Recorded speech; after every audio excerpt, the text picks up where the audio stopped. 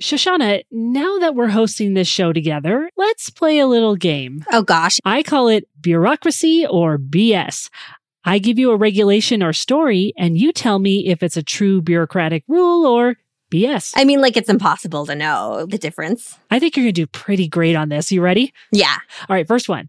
Bureaucracy or BS? Tons of food was thrown into landfills early in the pandemic, in part because of a labeling regulation. That feels true. Like, I gotta think that's true. That's right. It is bureaucracy. Restaurants couldn't sell food directly to the public at the beginning of the pandemic because that food did not have nutrition facts labels. I remember that, like when restaurants weren't able to just give people their freaking food. I know, like you don't know what's in a steak. Yeah, right? yeah, exactly. Or like a vegetable. All right, second one. Bureaucracy or BS? It's difficult to take down dead trees in federal forests because different agencies and departments have a say in the decision. Oh man, that feels like, I wonder if you're going to say it's BS, but I think it's bureaucracy. It is bureaucracy. My buddy works in the Forest Service, and she says there can be multiple agencies or departments that need to approve taking down dead trees. And some of the reasons include things like whether taking down the dead tree would have an effect on wildlife habitats or the watershed. Yeah, and I'm kind of sympathetic to some of that stuff. I still think maybe we could streamline it. There are hundreds of millions of dead trees in the West because of the big drought out there. So I think the bigger problem for the habitat is if it, goes up in flames. Yeah. Like there has to be more control there. Okay, last one. Bureaucracy or BS? Work on a light rail line in Maryland was delayed when an environmental group and a handful of other citizens sued, saying the project threatened a habitat for endangered crustaceans, even though the habitat did not exist on the project site. Oh, I'm going to say BS just because I feel like they can't all be bureaucracy. This one is actually bureaucracy. So a decade ago, there was a lawsuit that claimed the light rail project would endanger a couple of shrimp-like species. But the U.S. Fish and Wildlife Service told the judge that their habitats were actually far away and the whole area was already zoned for commercial uses. So it's one of the reasons that light rail line, you probably won't be able to use it for another few years. Oh, that's good. That's good. Just hold off infrastructure use and building as much as we can. I mean, I have to compliment you on your score. You did really, really well in this game. You really know your bureaucracy from your BS. I'm trying not to err on the side of bureaucracy all the time. I mean, you've really been writing and speaking about this stuff for years, but I think some of these examples go to show that bureaucracy isn't just bureaucrats. We get in our own way all the time. And bureaucracy is a significant reason we don't have something we all want and need, clean energy. Yeah, I'm getting the feeling that what a lot of people think about green energy and clean energy and why it's not happening is wrong, isn't it? And that's why we don't have it.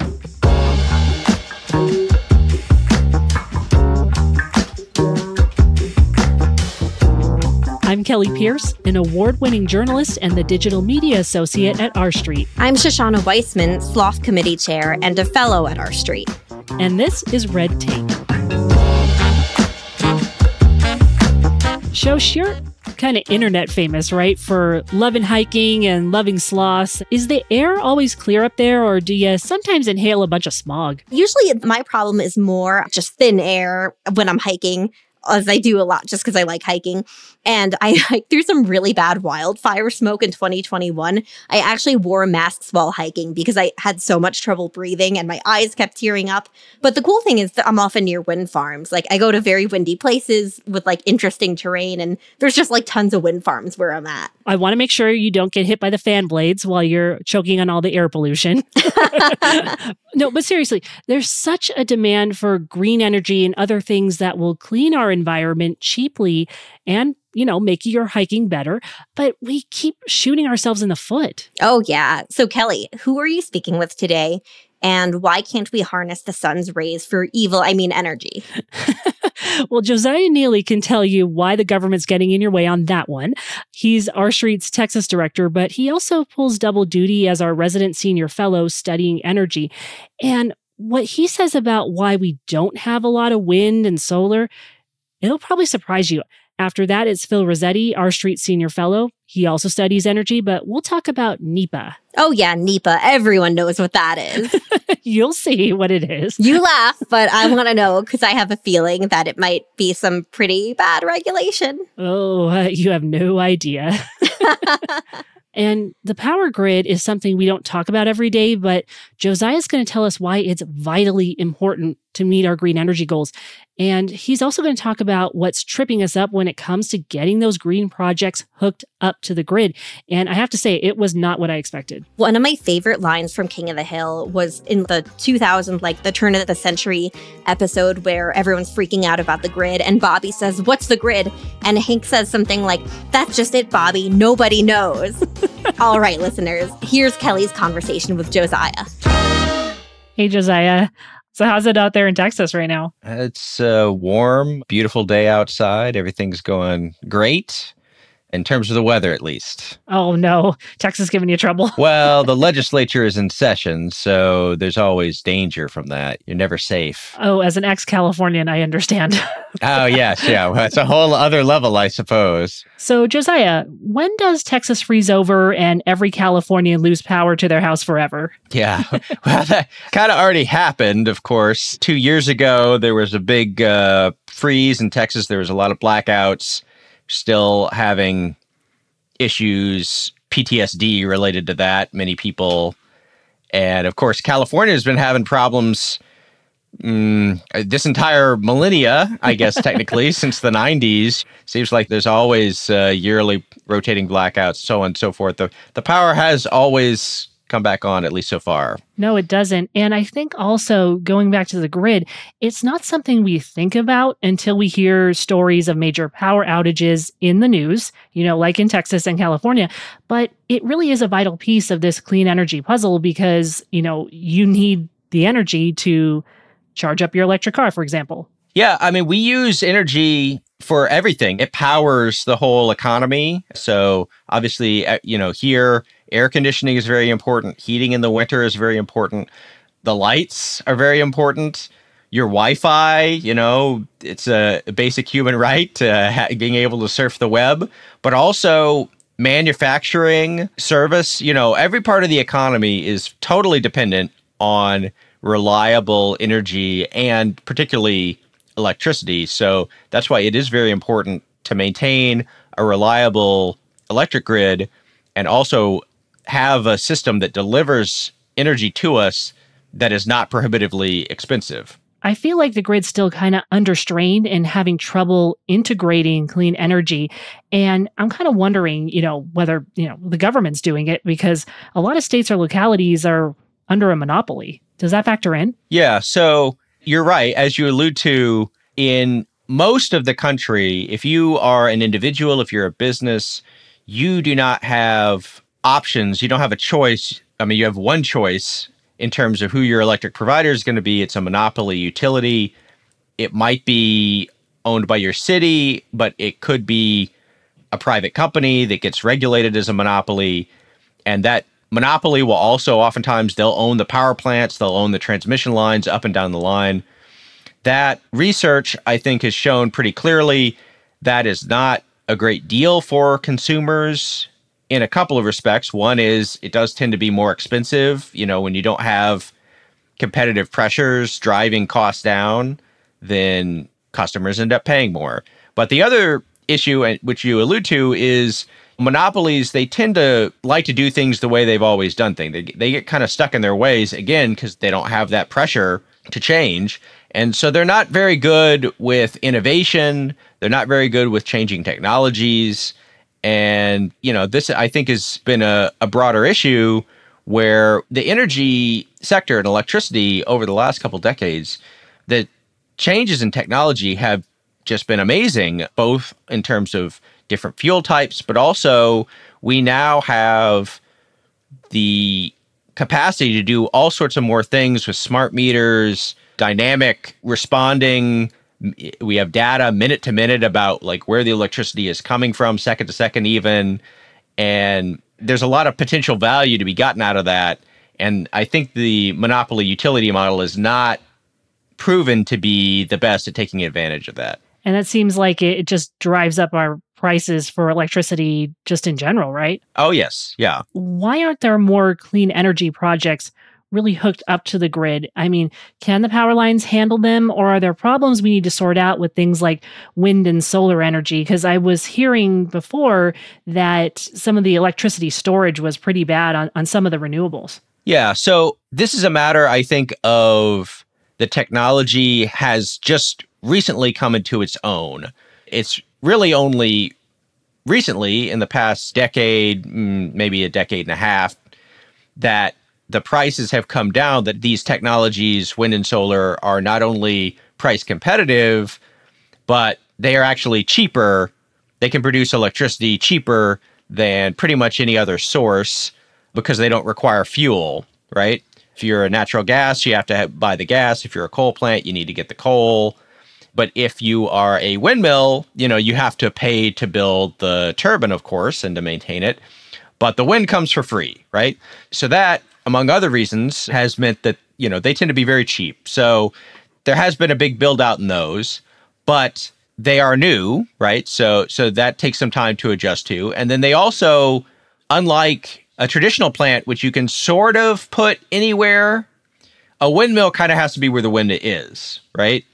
A solar panel, you can put it anywhere, but you're going to get a lot more out of it if you're in a place that's sunny most of the time than if you're in, a place that's cloudy and cold and the days are short, right?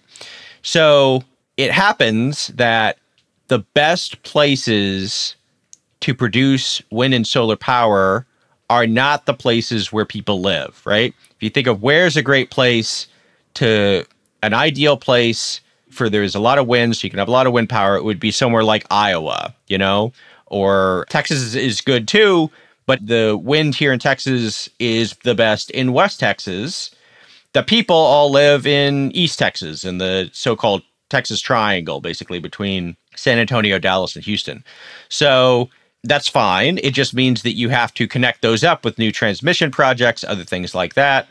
That is happening, but it takes a little bit of time. Likewise, traditionally, you have not had storage technology that was commercially accessible, right? Now, batteries are starting to come into their own.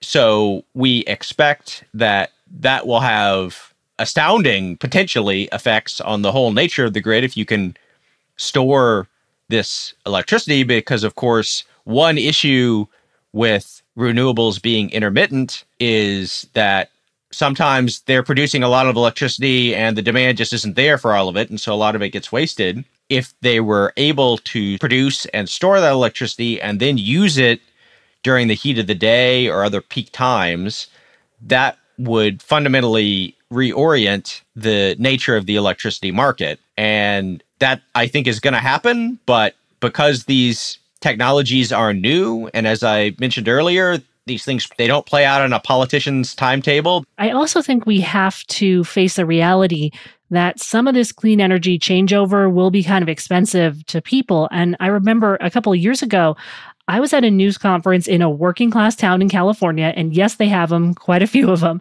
And everyone presenting was encouraging people to change from gas to electric stoves, something that's been in the news quite a bit.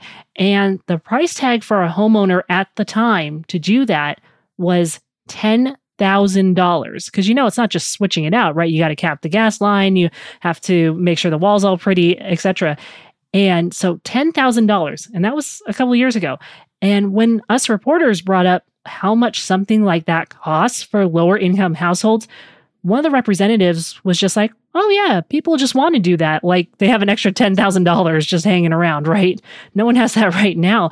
But I think we have to be realistic about the fact that this is going to be an expense in some ways for regular people. Yeah. In particular, if you rush things and try and do everything at once, the expense, it could be astronomical. If you're talking about electricity versus gas for your home, it makes a huge difference. Are you talking about a new home or one that it's already built?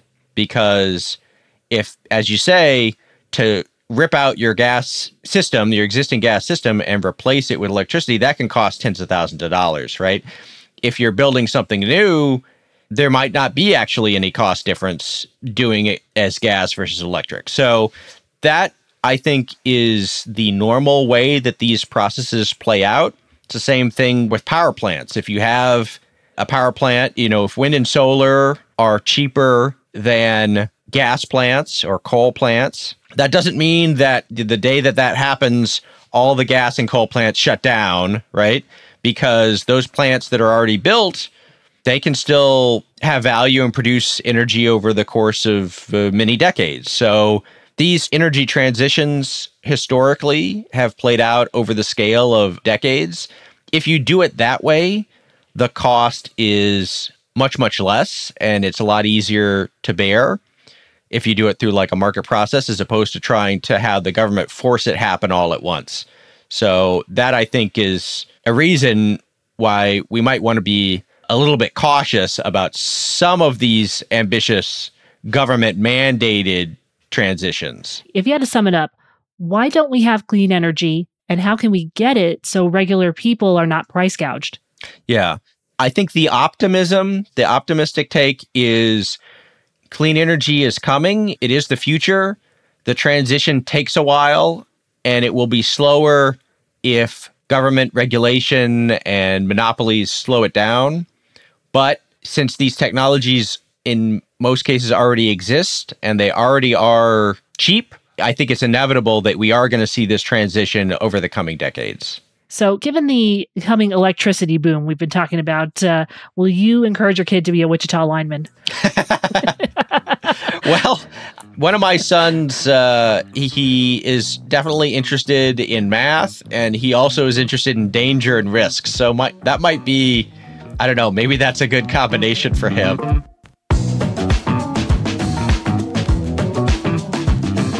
So, Kelli, what are some of the things we're doing at our street to help solve the problem? Well, one of the biggest things is competition. We go around to different states trying to level the playing field so consumers have more options where they get their power from. We also let states know how they can strengthen their grids as more people start to buy electric cars, and why the market, not mandates, is a better way to go. After all, like Josiah said, the market is way ahead of the government in this area. And it's also about changing the conversation. A lot of people don't know that cleaner and greener is cheaper, but we must have the flexibility and policy vision to modernize our grid so everyone, particularly lower income folks, are able to get the benefit of a cleaner, greener environment and not be forced to pay through the nose for their power bill. Yeah, and it is interesting to learn how we insert and how we advocate for inserting market power more into something that is understandably kind of a natural monopoly, but how to stop that and how to really open up competition. Because, especially when you get into policy, people talk about natural monopolies and broadband in anything where kind of wires or water or other stuff is running through your house. I guess Kool-Aid, if you want to run some Kool-Aid pipes through your house and have a national Kool-Aid policy. But right now it's water, electricity and stuff. I'm not a big Kool-Aid fan. I'm not opposed to it. I'm just not. So Kool-Aid is just not your choice, what you're saying. Yeah, it's coffee. All right. So now that we know a bit more about the grid and how it works and what the heck the grid is, you're going to speak with Phil Rossetti about environmental paperwork, which sounds really fun. Oh, it sounds incredibly interesting, but you can consider this the real red tape portion of the show. I just feel like you should totally say red tape just because it's, the name of the show and, it's cute. I love integrating everything into the continuum. Red Tape from Our Street will be back after this quick break.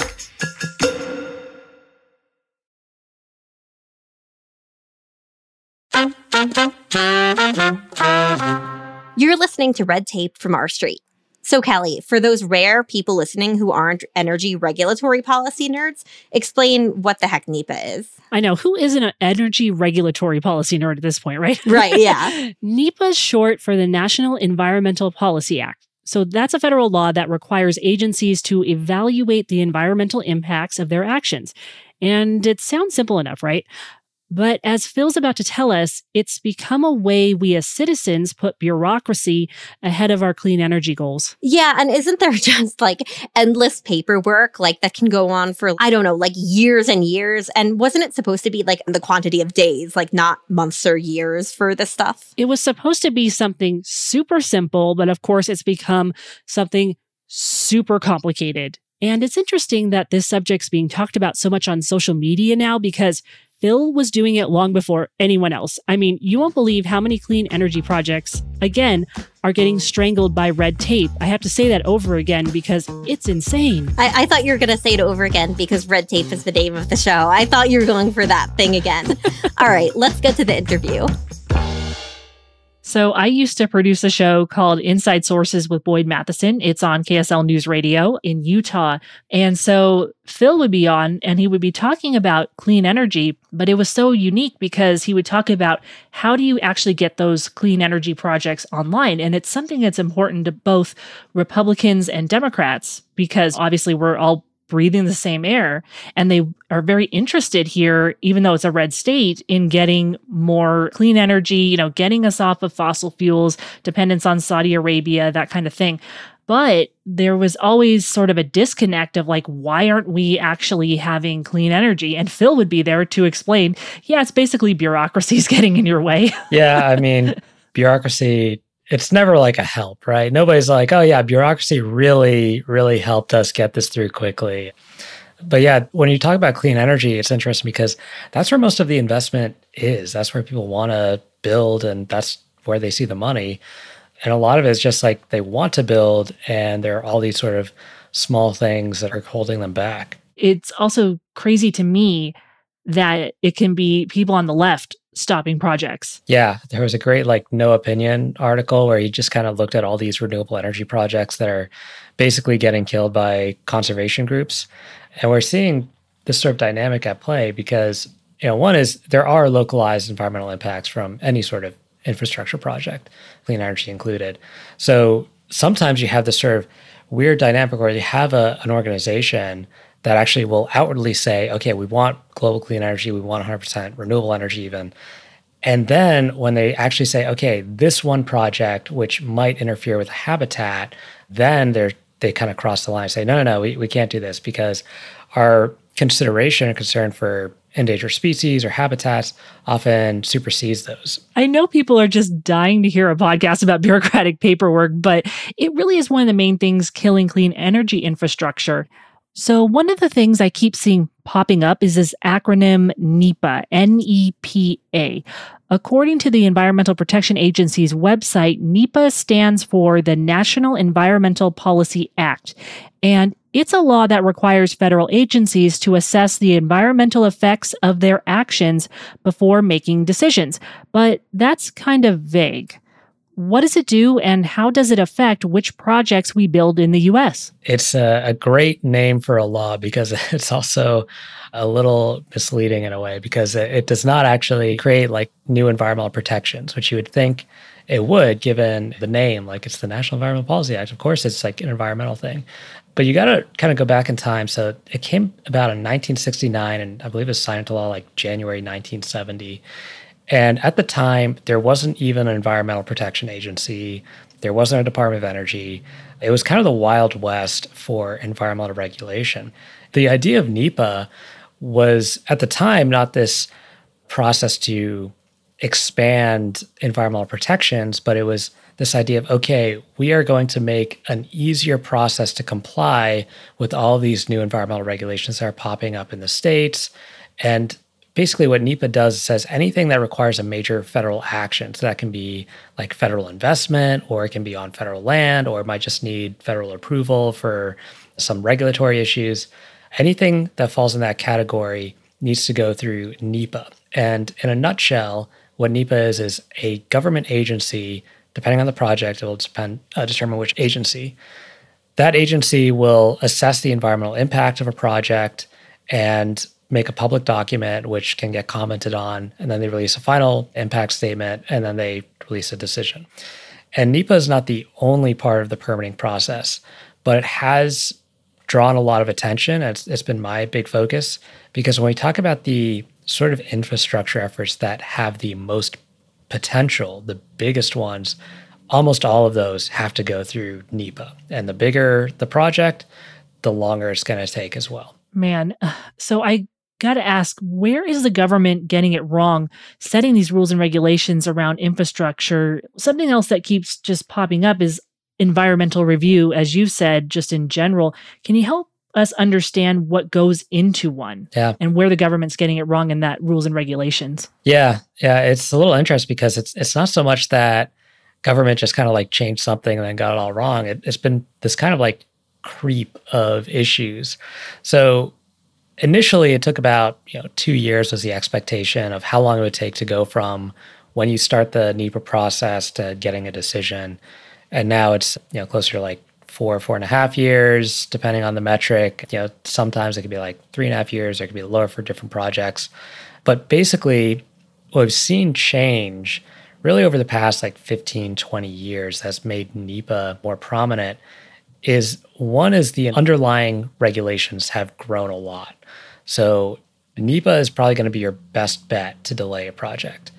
And what we've seen is the courts, so a decision will get issued, and then a public interest group might challenge it in court. And this then sends a signal to the agencies preparing the documents. Oh, if I prepare a weak document, I'm going to lose in court. So I need to address and preempt a lot of the concerns that might come up in court. So we see, now the agencies, these documents that are supposed to only be like a couple hundred pages long can be like thousands of pages long. And some environmental reviews can even take like a decade or more. There's one case where it took like 25 years. So there's all these considerations that have to be accounted for, which the agencies might know or they might not know because they don't actually know until it gets challenged in court. And opponents to these decisions have pretty much unlimited flexibility to find any flaw with the compliance and then send it back to the drawing board and needing further reviews. That's really the big issue, is the litigation aspects, where agencies just don't know what they need to include in the environmental reviews. And that's, I think, the biggest holdup, and also really the most potential to improve upon, because you don't have to touch like endangered species or environmental protections. You just have to give clarity to the agencies on what they need to include in their documents. It seems like there's no flexibility in the law, like you were talking about. And normally when we think of laws based around clean energy projects, we think, oh, this must all be based on science. But it doesn't seem like it is entirely based on science. I'd say pretty much none of it is based on like science. But NEPA as an umbrella law is more just kind of like a policy instinct, where it's just the policymaker saying like, okay, we don't really know what the whole array of environmental regulations there are, what all the scientific issues might be, but we're going to let the agencies figure it out. And that's where we start to see this sort of bizarre situation where they almost have like too much leeway. They can write whatever they want in the impact statement, but the worse quality it is, the more likely it is to lose in court. And that's what we've seen. You have some agencies where they prepare these documents really quickly and they're short page counts, and they lose a lot more often than the agencies that take twice as long to prepare and might have much longer page counts. So that's how things really end up in the rule book. It's just sort of like someone sitting in a government office going, yes, I think this should be in there. No, it shouldn't. Or is that a little too oversimplistic? I guess the better way of thinking about NEPA is more like there might be 1,000 regulations you got to comply with if you want to build something new. And NEPA is just kind of your one-stop shop where you just say, okay, I'm going to go to the government and they're going to tell me what I need to do and if I comply with these environmental regulations. So it's supposed to actually simplify the process. But the underlying regulations have grown so much because regulators are going to regulate. That's the tool they have. And I think where we kind of miss the ball on the regulatory conversation is regulations are sometimes a victim of their own success in a way. Like regulations in the past, in the 80s, 90s, and really early 2000s have been enormously successful at reducing pollution. But you kind of have this diminishing returns effect where the more successful your regulations have been at abating pollution, the less potential benefit there is from new regulations. But regulators are always going to have to kind of justify their policies. So they're always looking for more benefits and they're always looking for new regulations. And that's been bad for NEPA because the complexity of navigating these processes has not gotten simpler, even though one would think that having cleaner air and better environmental standards should make it more apparent and clearer. One objection and one issue that comes up with clean infrastructure projects a lot are its effects on animals and endangered species and their habitats. But it does seem like there are ways to make it a win-win, like you've been talking about. Yeah, well, I think what's really interesting is sometimes these issues are solvable when we actually get into it and say, okay, here is what we need to do to actually expand protections or improve protections for endangered species. Sometimes it's this rigidity of the law where you run into problems. There's a project in Nevada where they're trying to build a lithium mine, and they are running into problems because there's an endangered species of buckwheat. Now, this is a pretty significant lithium mine. It would produce a ton of lithium, which would be used for electric vehicles. And the project itself is actually going to great lengths to try to be environmentally friendly, like they're using carbon neutral energy and trying to do as much as they can to make this the cleanest lithium mine that you could find. But it doesn't make up for the fact that there's an endangered species there and you can't build this mine anywhere else. And there's got to be something in place to actually protect that species.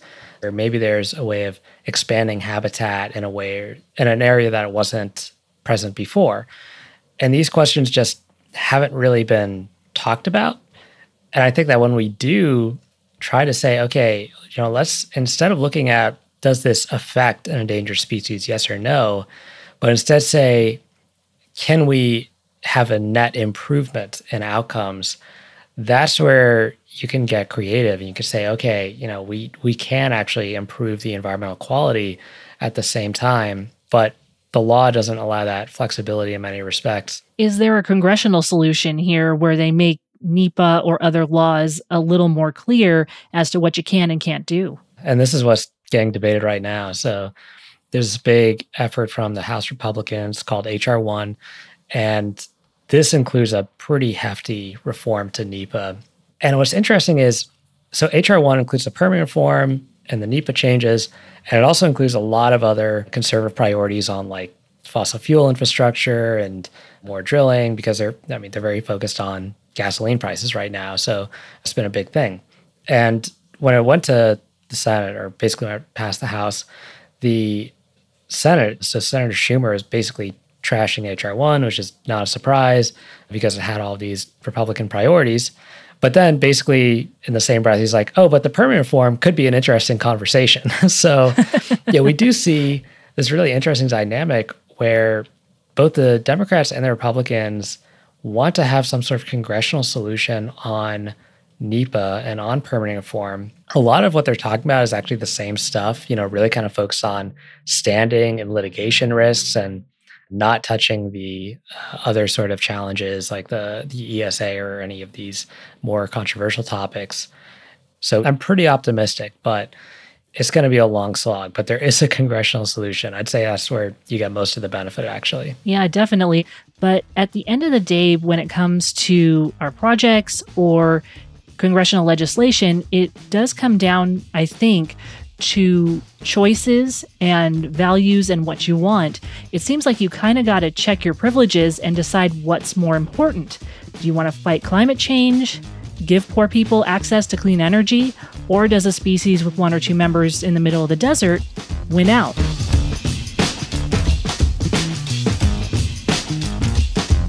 So it's really funny because everyone used to freak out at the prospect of reforming regulations because of environmental concerns.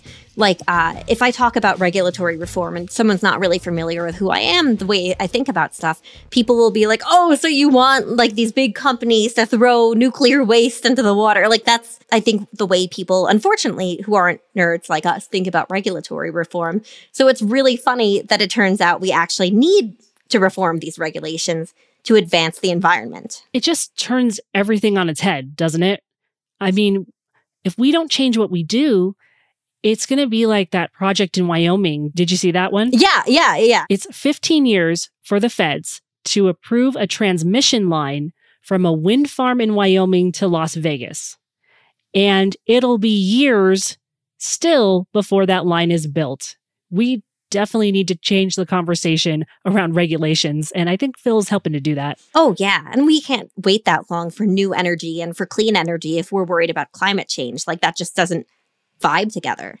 So what are some of the things we're doing at R Street to help solve this problem? The biggest thing for me is changing the conversation about permitting reform, because if you don't start thinking differently there, we won't get to where we want to go. I'm also a big fan of nagging your elected officials to do things that make sense.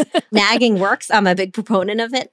But it's nice because this is something that kind of brings people together and helps them say, yeah, like, let's have more energy. Let's have more clean energy. And it's nice that R Street was talking about it before all the cool kids on social media. Oh, yeah, absolutely. It's really cool to see all different kinds of people be like, yeah, we kind of need more and more clean energy. Amen. Well, Shosh, hopefully we can all agree after listening to Josiah and Phil that while clean energy is something we all want, there's a lot of reasons why we're getting in our own way. Here's a final question for you.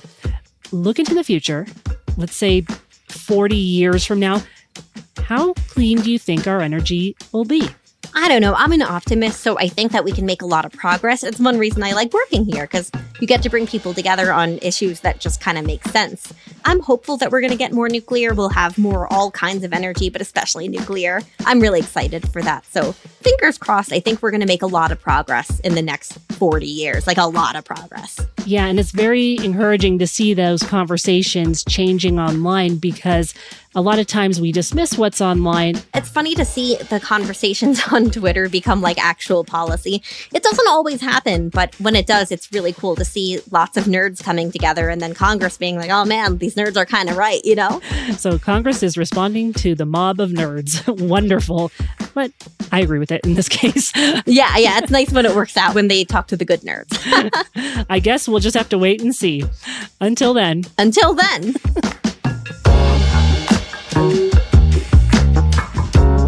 Red Tape is produced by R Street in partnership with Pod People. To learn more about the work we're doing at R Street, follow us on LinkedIn and on Twitter. And our Twitter is @RSI. And for more resources and information on the topics we explored today, you can check out rstreet.org. Also, if you've enjoyed listening to today's episode, the best thing you can do is share Red Tape with a friend or an enemy. And if you're an overachiever, please leave a glowing review and rate us on Apple Podcasts, Spotify, or wherever you listen to podcasts. It really does help us introduce the show to new listeners. I'm Shoshana Weissmann. I'm Kelli Pierce. Thanks for listening. Pod People.